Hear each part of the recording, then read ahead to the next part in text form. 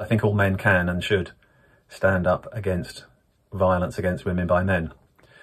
It's so easy for assumptions, belief, the way we do things to replicate, to provide an environment which doesn't challenge violence, but in some ways facilitates it. We should challenge when we see inappropriate behaviour, call it out, and we should certainly speak about this to the younger generation.